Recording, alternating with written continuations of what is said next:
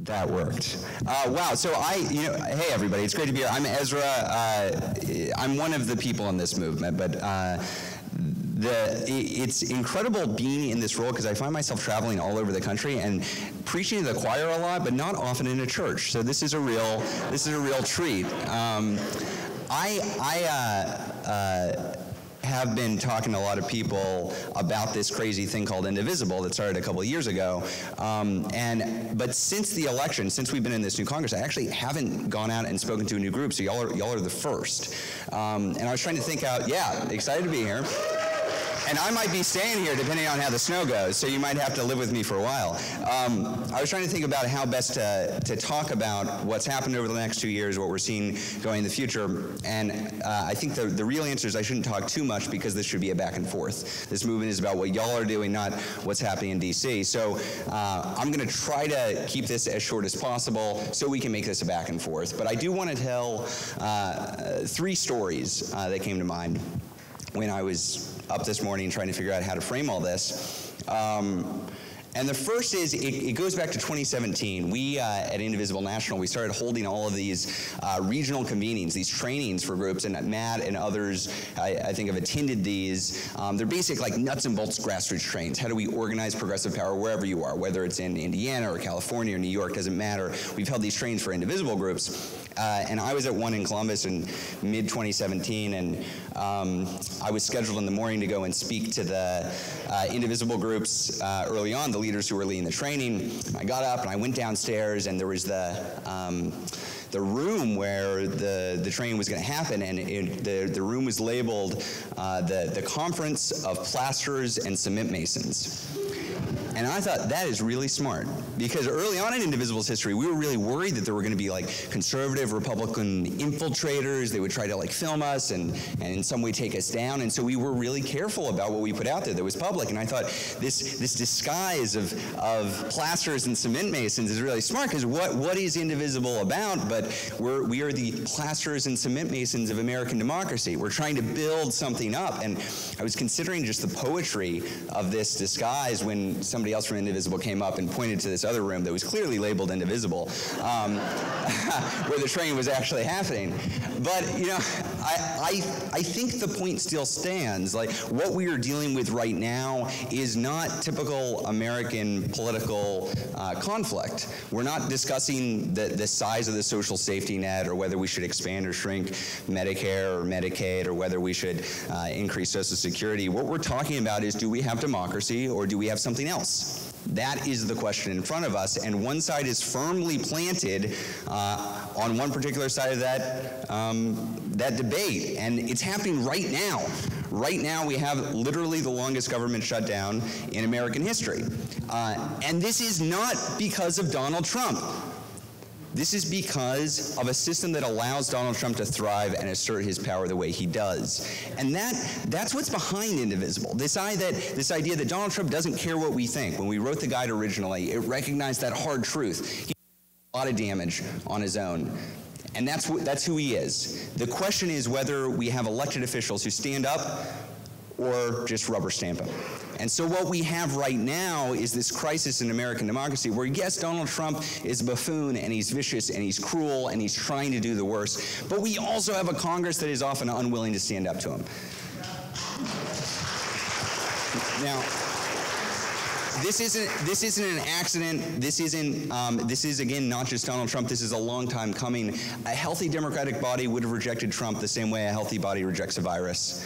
And the reason why it didn't happen is not because Donald Trump is just so bad, it's because folks who are currently in power recognize that our democracy is diversifying. They recognize that their policies are unpopular. They recognize that if they push forward a plutocratic, white supremacist policy agenda, the vast majority of Americans are going to reject that. So their solution is to make the democracy less representative. Their solution is to purge voters. It's to gerrymander districts. It's to allow our elections to be hijacked by foreign powers. That's what they're doing. And Indivisible is not about one candidate. It's not about one issue. It's based on the fundamental radical idea that in a representative democracy, your representatives ought to represent you. That's what that's about. That's what we're doing here. So thanks for being part of this. And that all sounds nice, right? Those are nice words, but we're in Indiana. And I've said those things in Tennessee. I'm from Texas, was in Georgia, was in Tallahassee and Daytona talking about these same things. And one of the reasons why I was excited to come out here is because I don't think you save American democracy just by organizing in New York and California and city centers. This is not going to work if we just forget large swaths of the country. You know. And so, this is the second story I want to talk about. I don't know if y'all remember back, gosh, it feels like decades ago. This is back in the spring of 2017. I know, right? Spring of 2017. We were all so young then. But there was this special election race in Georgia 6. John Ossoff was running. And I will tell you, that race, we had our hearts were totally in that race. We had heard from everybody, look, the resistance, you know, it's going to be gone in a few weeks. And surely it can't electoralize. They're going to get through repeal of the Affordable Care Act, and they're going to go through a whole bunch of stuff. You're not going to stop them. And we thought this was the chance. We thought, no, you don't see what we're seeing on the ground.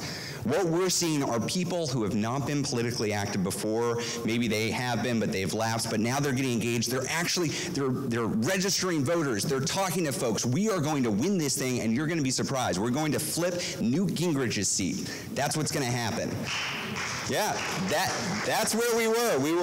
We were ready to go. We had a New York Times op-ed written about how the new blue wave was coming, and this was proof it was going to happen. And then, do y'all know what happened in the Georgia 6 race in 2017? We lost. We lost bad. We lost worse than Clinton lost in that district, actually.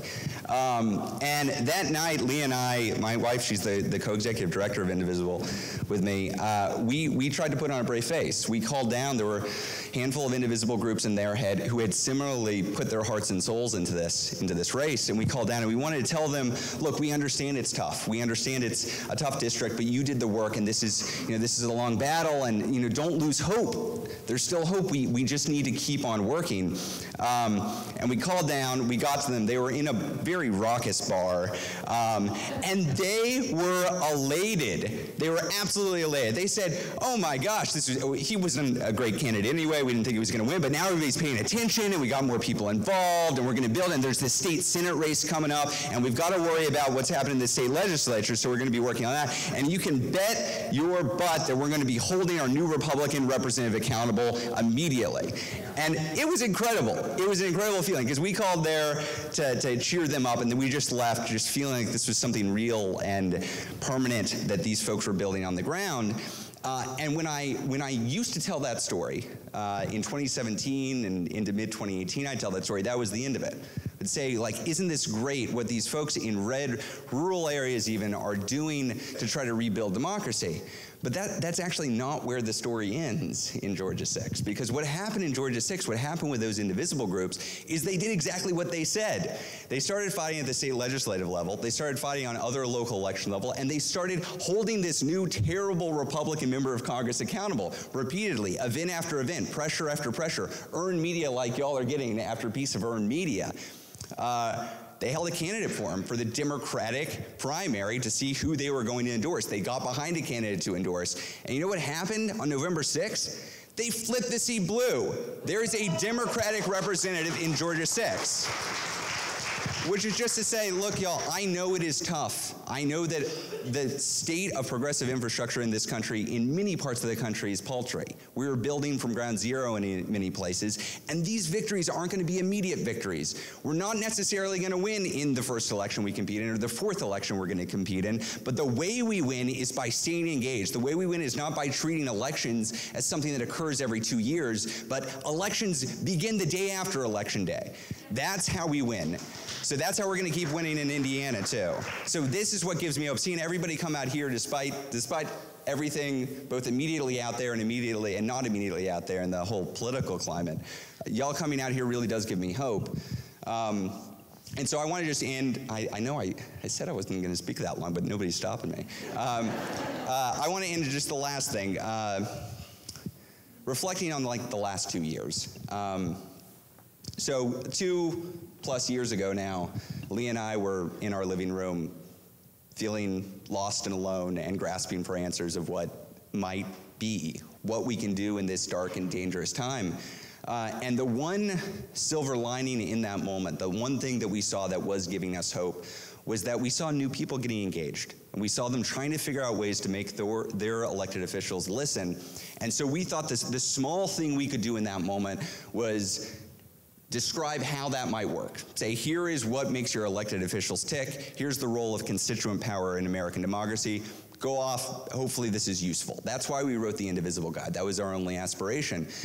When we originally released the guide as a Google Doc, I tweeted it out to my dozens of followers on Twitter. And it took off, it went viral and whatever. Documents go viral all the time, but the significant part for this story is it went viral in that moment and Google Docs started crashing. Too many people were trying to access it. You couldn't download or print the document, which we thought was incredible. 23 pages on saving American democracy, and people are actually reading it was cool. But then, so 2 years later, the election has happened, the midterms have happened, we've retaken 40 seats in the House of Representatives, nearly 400 state legislative seats, 6 new Democratic trifectas, 7 new Democratic governors. Thank you, yeah.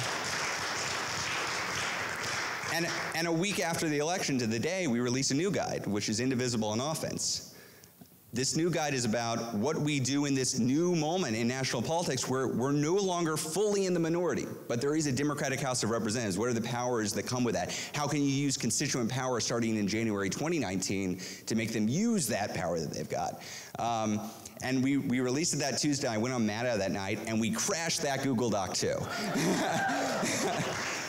It was so heartening because, again, this movement is not about getting a Democrat elected in a state house race or in a Senate race or in any particular election. This movement is about whether we have democracy or something else. And the answer to that question is going to be whether you all are mobilizing the way that you're mobilizing here, whether you're organizing the way you're organizing here. And so I want you to know whether your candidate won or lost, whether your specific issue was defeated or passed, you are part of this big, broader movement. I've been traveling around the country. There are Indivisible groups literally in every single congressional district in the country. Doesn't matter how red, doesn't matter how blue, doesn't matter how purple. You're part of this big nationwide thing. And this big nationwide thing is building power that is asserting itself in Washington now. So the other thing that happened a week after the election, is actually just 5 or 6 days after the election, is Indivisible co-hosted with the Congressional Progressive Caucus Center the first ever new training for progressive members of Congress. This was Indivisible National and the Congressional Progressive Caucus Center. We had folks like Angie Craig and Andy Kim and Alexandria Ocasio-Cortez and Ayanna Pressley and Ilhan Omar, all of these new members in a room together learning how you hire staff and what the resistance cares about and what kind of orientation they want their members of Congress to take. And this is Indivisible, which was a Google Doc in our living room 2 years ago, now training these new members. That's not because we're some kind of magical leaders of this movement. It's because of the work y'all are doing on the ground that makes this real. Every single victory we've had, every ounce of power we've built, you own. You are part of that. We have in our offices a list of principles for us organizationally, and there are 10 of them. At the very, very top of it is, we work for the leaders of this movement. This will never work if it is command and control. If I'm coming in here and saying, here's what Greater Lafayette Indivisible needs to be doing. This is going to work because y'all are organizing and telling us what you need. So now I'm going to shut up because I want to hear what you need. I want to hear what you're seeing. I want to learn from you, and I want to keep on building together so we can save American democracy and have some fun while we do it. So thanks, y'all, for having me out.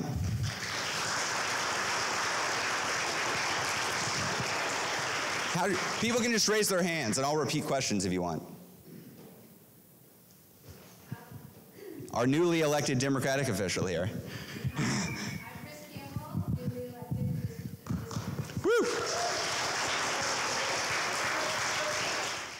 Yeah, great question. And so I'll answer that specifically and then broaden it. So what she's talking about is this effort to make the Electoral College irrelevant. And it's actually possible to do without a constitutional amendment. There's this cool trick where if enough states pass a state law, this happens within states, enough states pass a state law that says whichever presidential candidate wins the popular vote gets our electoral votes, then the Electoral College effectively doesn't matter. So if you get 270 electoral votes or 271 electoral votes worth of states to pass that law, then the Electoral College is irrelevant. It means that if Maine, if a Republican wins Maine, but a Democrat wins the popular vote, Maine still sends its electoral votes to the presidential candidate who won the popular vote. So that is an active effort that's underway. Several states have already passed it. Electoral votes away from doing it, and I know of an effort in Colorado right now that our organizer there is working on with the local Indivisible groups. So yes, that is happening. Endorse it. It's a good idea. The Electoral College is a nasty vestige of slavery and a terrible system that has been set up to deny the will of the people. I would say it's not just the Electoral College that's the problem. So we surveyed Indivisible groups leading into this Congress, asking what are the issues that you think Congress should prioritize? What are the fundamental things that we should first work on? And Indivisible groups, as you might expect, care about a lot of things. We care about taxes, we care about reproductive justice, we care about immigrant rights, we care about the environment and gun safety, etc. Everything under the sun. Everybody's very engaged, but at the very, very top of the list was this fundamental concern for the basic institutions of democracy. And yes, it's the Electoral College, but it's also gerrymandering and voting rights and election security and transparency and lobbying reform. We are not going to have any of the nice things we want, whether it's social or economic reforms, if we have a 19th century democracy. And that's what we've got right now. So what we would like to see is leadership at the state level where it is possible now. Let's push forward good bills. Like I said, there are 6 new Democratic trifecta states. They should be leading what American democracy ought to look like. And that we're seeing that happen in New York. We're seeing that happen in Colorado. We're seeing movement in California. They should be showing what is possible at the state level. But also, you might have heard there's a presidential campaign that's starting to heat up. I would like to hear from our leaders, what is their big, bold vision for 21st century American democracy? I want to see them out-democracy each other. So in the same way that in 2007, we saw Edwards and Hillary and Obama say, this is my health care plan, no, this is my health care plan, no, this is my health care plan, this is why it's the best. We need a similar platform from these candidates and telling us, what are you going to do for American democracy? Yes, Electoral College is a piece of it, but it's so much more than that. And I think there's a big opportunity right now, in no small part because of the work that you are doing and Indivisibles across the country, making this a political possibility. It makes it attractive. It makes it possible that these candidates can distinguish themselves based on fighting for democratic reforms. And it's not just Democrats. There's no reason this needs to be just Democratic Party politics. Congressional Republicans have chosen a side here, but we saw in Florida literally the largest enfranchisement of citizens since the Civil Rights Act just passed by 60+%. This is re-enfranchising returning citizens. It's incredible. This passed in Florida, the same election that Democrats lost the Senate and lost the governor's race, but that passed. Democracy is popular. But elected officials will embrace it if we tell them we're looking for them to embrace it. So I'm very excited for what can be accomplished at the state level and the federal level in the next 2 and 3 years. So what you are doing, yes, so it's a great question, and just to repeat the question is, what are best practices in kind of leaning red, conservative areas, rural areas, whatever it might be? Not, there's a categorical difference between organizing Indivisible in San Francisco, which literally had to have a wait list for getting into meetings because too many people are trying to get there, and organizing in East Tennessee or in Arkansas or in Daytona or somewhere else. And so one of the key things you're doing right here, which is meeting in person, this is not an online movement. This is a movement of people building actual community together. And so seeing everything that y'all have done through these videos, seeing everything that you're doing to pull in new people and form partnerships with folks on the ground, that's absolutely key. I will say I've seen some of the strongest Indivisible groups in these red areas because there's this phenomenon, maybe this happened to people in the room, there's this phenomenon of people who are progressives or people who don't like Trump who live in red areas think that they're alone. Even though 20, 30, 40% of the population is with them, they think they're alone. I was with Indivisible groups in Beaumont, Texas, and we were knocking on doors for Beto, who was endorsed by Indivisible after the locals endorsed Beto. And I knocked on this line of doors with an Indivisible group leader, and every single one of them said, absolutely for Beto. He had huge support in the area. And the last door I knocked on was this woman, and I told her I was with the local Indivisible group, came to see for Beto, and she like ushered me in her house, and she said, "I'm for Beto, but don't tell anybody in here, in this neighborhood, because they are all Ted Cruz supporters." And I think there is this radical act in red areas of just being visible, just saying, hey, no, it is normal and rational that we should be opposed to this president's policies or this state legislature's policies, and join us, be a part of the solution. I don't think Indiana is a red state, it's a non-voting state. Nearly half of your citizens didn't vote. There's nothing conservative about robbing communities of color and young people of their vote. There's nothing conservative about saying that elected officials ought to be able to choose their voters versus voters choosing their electeds. There's nothing conservative about saying that we ought to give massive tax cuts to corporations and drive up deficits. There's no reason why Indiana shouldn't be agreeing with you, and you have the ability to make that argument. So I think being visible, having physical spaces where people are coming together on a regular basis, figuring out how to get media attracted, media attention is very key. So showing that you disagree is a good way to get media, and that's a good way to advertise what you're doing. But based on the videos that I'm seeing, you're doing a lot of that already. I would also just connect with other Indivisible groups in other areas that are similar. It doesn't have to just be in Indiana, although that's useful. Talk to the East Tennessee Indivisible groups. Talk to the Indivisible groups in Louisiana. That's possible. That's one of the reasons of being part of a national network, is you can learn from each other. Yeah, great point. So the gentleman's talking about this relatively new book, came out earlier or last year, called Democracy in Chains by a Duke professor, Nancy McLean. We've talked with her a lot. She's come over to the office. We've coordinated on some work. And the basic argument that she makes is related to what I was saying earlier, and by no small part because we were influenced heavily by her, that there was a recognition in the arch-conservative libertarian movement in mid-century that their policies were not popular, and that the number one threat to their ability to achieve extremely low tax rates for corporations and rich people and extremely small government, except insofar as it protects their property, the number one threat was popular will.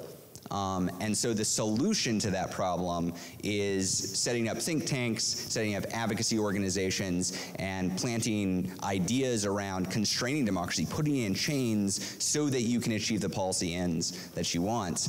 And we see that happening in elected officials' actions just about every single day now. It's not just Trump. He did not invent this. Some of the most egregious attacks on democracy have come in North Carolina or Wisconsin or in Georgia or in Texas. These are places where they are actively purging voters because they recognize if those voters vote, then they don't get their way.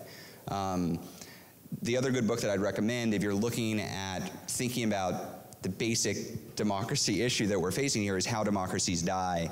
There's a book that came out, I believe, in late 2017, which gives a good historical analysis comparing how democracies like ours that have presidential and bicameral legislative systems, how breaking down of norms, increasing of polarization can lead to democracies dissolving and dying, and what possible solutions could be to fix that. The short version, if you don't want to read 300 pages, is they recommend a broad-based popular movement in support of democracy. They think that's the only thing that can work. So let's do that. Way in the back. Oh, and then Matt.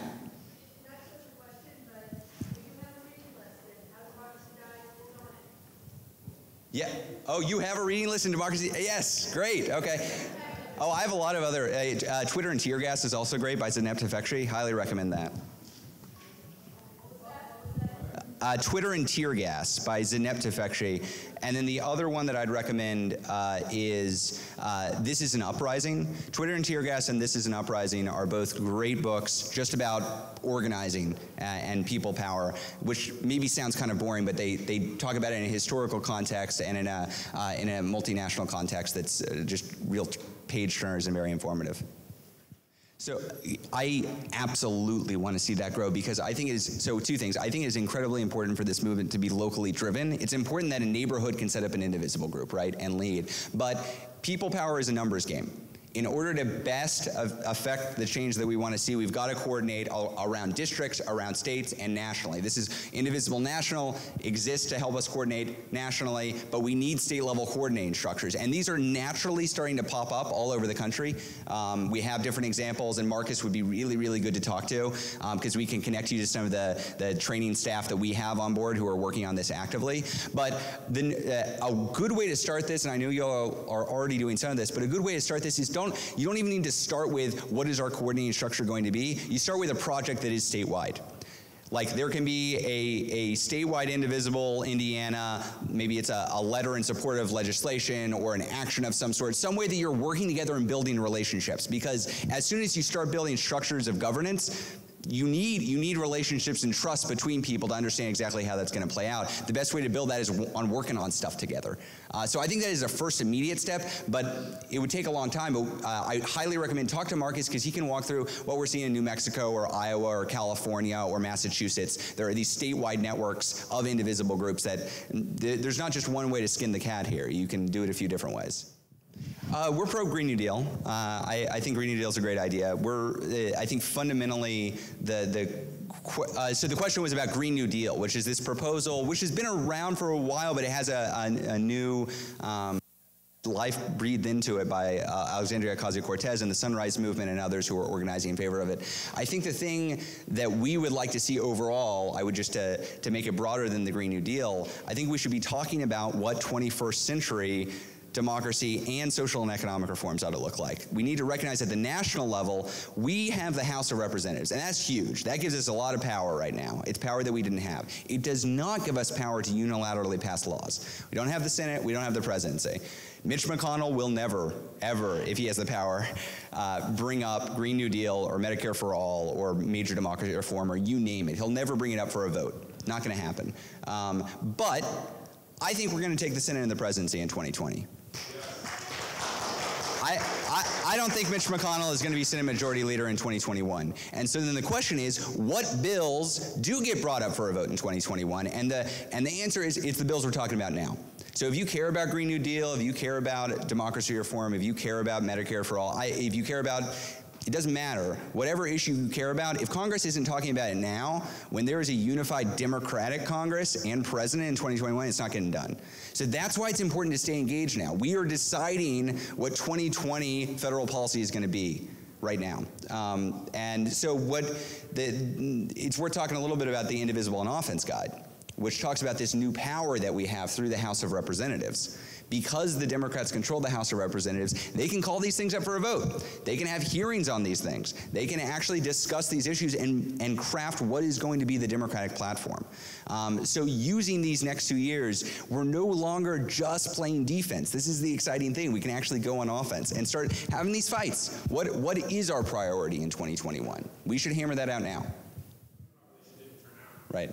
No, it is a really great point. So when we released the Indivisible on Offense Guide, which is explicitly about federal advocacy now that there's a Democratic House, at the same time we released this new guide, Indivisible on States. And I think the one thing that we did when we were writing the original guide 2 years ago is we were explicitly just focused on Congress. That's what we knew. That's where we worked. We understood how it worked. But the basic idea behind Indivisible that you can scare the hell out of your elected official because they're looking to run for re-election. That applies at all levels. That applies at the city council level, that applies at the state senate level or state house level. And a lot of the work that can be done, especially in red states, is not going to be at the federal level. It'll be at the state and local level. And that's fine. That's good. You got to start there, build up your bench of people who are doing good advocacy work, get them elected, and then get them elected to higher office. It's not rocket science. So in a state like Indiana where yes, there's a lot of interesting stuff happening nationally, but your senators are god-awful, your representative is a Trumpite,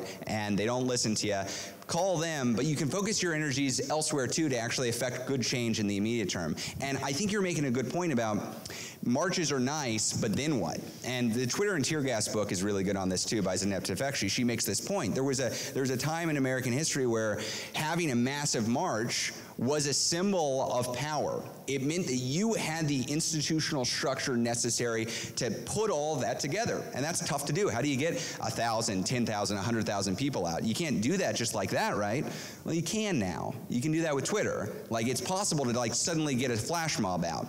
And if what we are doing is constantly marching and yelling and then the energy dissolves, the institutional power, they're just going to stay there. They will take that. They are happy to be yelled at and then go on about their jobs and get reelected or get elected again. I think that is a great point. So you got to dig in and keep building this power and then applying it and staying engaged. So one of the things that made me encouraged here and it's made me encouraged elsewhere is that what we didn't see the day after the election is everybody say, we did it. Now let's go home.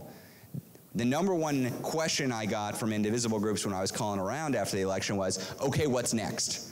And I think that is the right question to ask. Our goal, again, is not to elect one specific official. It's not to put one march together. It's to change what's politically possible in the country. And so we have some responsibility to think, what is effective? Is the march affecting the change that we want to see? Or do we need to really get to know this committee member who's on this spot and then put pressure in that way? We got to think smart about how we're applying that power so we actually affect that change. One immediate leverage point that we talked about with some people earlier is breaking the supermajority that they've got in the state legislature. That's not going to solve all your problems, but that's one step in the right direction.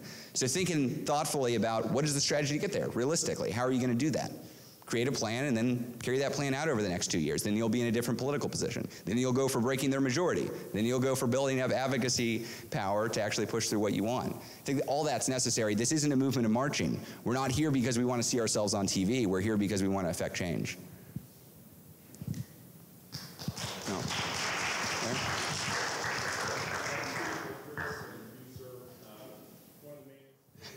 Yeah, more power to you. So I actually think medical marijuana has wide support, including bipartisan support. It's not, I mean, we see support for that even in Texas that crosses party lines. I do think the issue, like, we all are going to have issues that we want to get done. The question isn't what is the specific issue we want to get done, it's how are we going to do it. There's a good story about FDR. He just got elected. It's 1933, it's April, when a major labor leader comes into his office, helped him get elected, big ally, and he says, "Sir, really excited for you to be in office. Now I want you to do this thing." It's related to labor legislation. FDR says, "Totally agree. Now make me do it." That is the role of movements like this. The reason why we are not an arm of the Democratic Party is because we need to be able to put pressure on our elected officials and the Democratic Party to do what we want, or the Republican Party, or whatever party you've got in there. Our role is to say, we expect you to do this. Even if you agree with us, we got to make them do it. So if you want to get medical marijuana through, more power to you. Make them do it.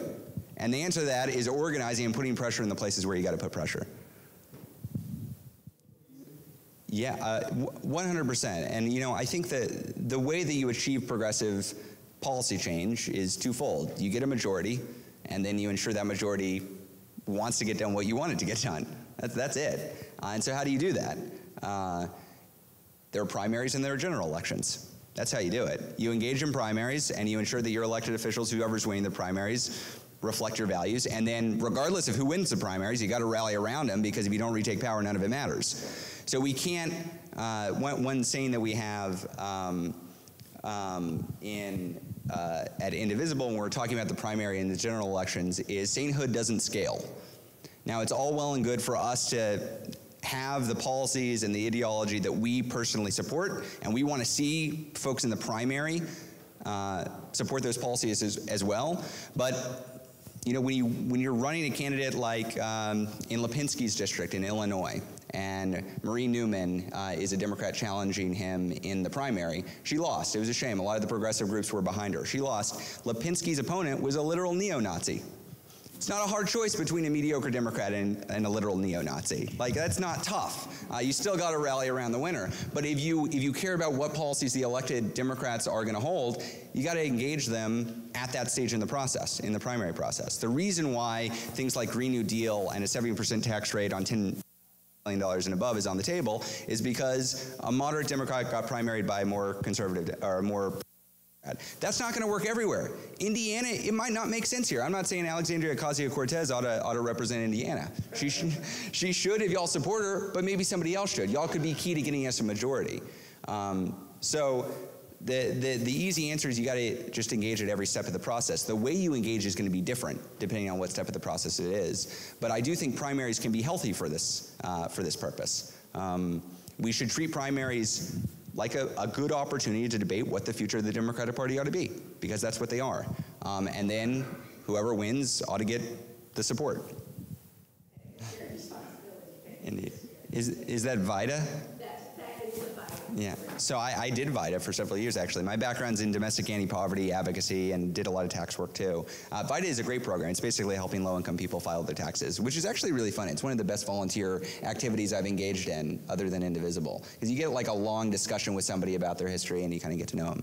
But on ranked choice voting, I think it's great. Maine literally just voted it in, especially, so are folks familiar with how ranked choice voting works? So instead of just choosing who your top choice is, and maybe your top choice wins, maybe they don't, you actually get to rank. You get to say who your top choice is, your second, and your third. And so if your top choice doesn't get, say, 10 or 15% of the vote, then your vote goes to your second choice. And then that's how that means you don't face this problem of having like a spoiler candidate.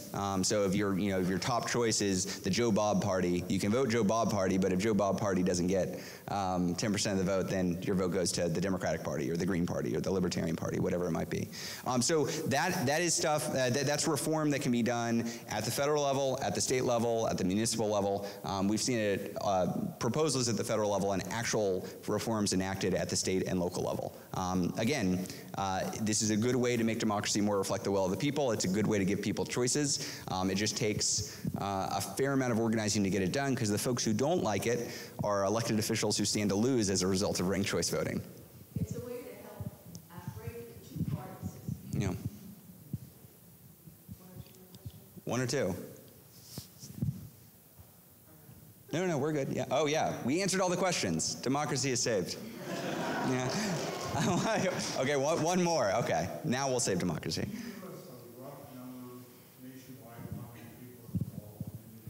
$1.5 million to 2 million. There are 5,000 groups, again, in every congressional district. Some congressional districts have multiple groups. And the groups vary greatly in size and focus, ranging from a dozen people who are a book club to, Indivisible. East Tennessee has hundreds of people and kind of owns the local party there. San Francisco has thousands, Seattle has thousands. Yeah, so they're all over, well distributed, and they're leading this. I mean, one thing that is key to this movement is it not become like the Tea Party. And by that I mean it doesn't get taken over by corporations and billionaires to affect their goals. You're never going to see me or somebody else from Indivisible National come in and say, okay, Indiana Indivisibles, you got to get behind this candidate, or you got to get behind this policy because that's what Indivisibles are doing.